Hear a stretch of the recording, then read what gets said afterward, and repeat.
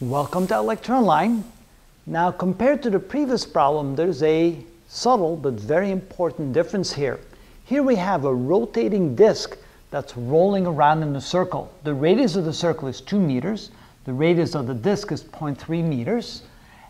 Because it's going around in a circle, it also rotates on its axis, which means it will have translational kinetic energy by rolling around the circle and rotational kinetic energy by rotating about its own axis.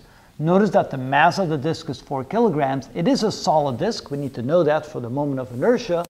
And the angular velocity is 2 pi radians per second. Notice that they didn't give you the linear velocity. We'll have to calculate that.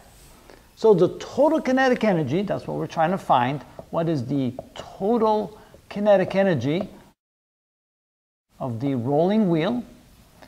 And to do that, we need to find both the translational and the rotational kinetic energy.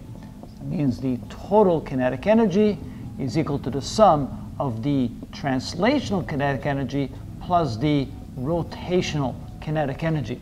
Now, the translational kinetic energy is going to be 1/2 mv squared, and we'll need to find out what v is in this case, plus 1/2 times the moment of inertia times omega squared. Now, they did give us omega, and we'll worry about that later. But we do need to find the moment of inertia of a solid disk, and that is equal to 1/2 the mass times the radius squared. Now, notice I'm going to use the small r here because it's the radius of the disk which I denoted here by small r. So this is going to now be written as 1/2 mv squared plus 1/2 times the moment of inertia, which is 1/2 m times r squared, r being the radius of the disk. Now, what about omega? We know that the tangential velocity is equal to the radius times omega. Now, again here, this would have to be small r because I'm talking about the angular velocity of the disk related to the velocity of the disk. And so the tangential velocity of the disk will be the same as the velocity of the disk, and therefore we use r, the radius of the disk. That means that omega can be written as v divided by small r, which can go in here. This can then be written as v squared over small r squared. Notice that the radius of the disk then gets canceled out, which means that this is now equal to 1/2 times mv squared plus 1/4 mv squared. This portion right here is the translational kinetic energy, and this portion right here is the rotational kinetic energy. Notice that the rotational kinetic energy is about half, or exactly half, I should say, compared to the translational kinetic energy. Now let's plug in the numbers and see what we get. Well, this is equal to 1/2 times the mass, which is 4 kilograms, times the translational velocity.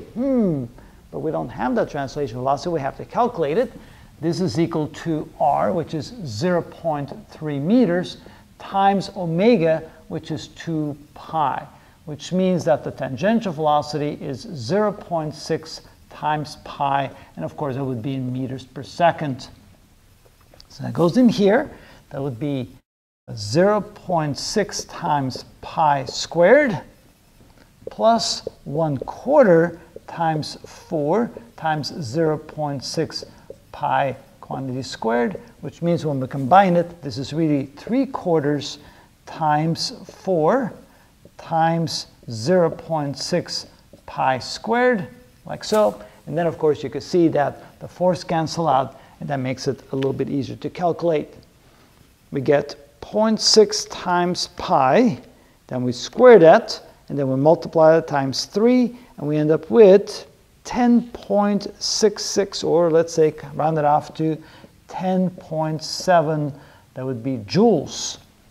Now, 2/3 of that would be translational kinetic energy, and 1/3 of that will be rotational kinetic energy. Divide by 3, so we get 3.55 joules for the rotational energy, and times 2, we get 7. About 10 joules of translational kinetic energy. So notice that's how much translational kinetic energy we have, that's how much rotational kinetic energy we have. Together, that's the total kinetic energy of a disk that's rotating on its axis while it's rotating around the center. Now take a look at the previous video, compare the two, and see where the difference is. That's how it's done.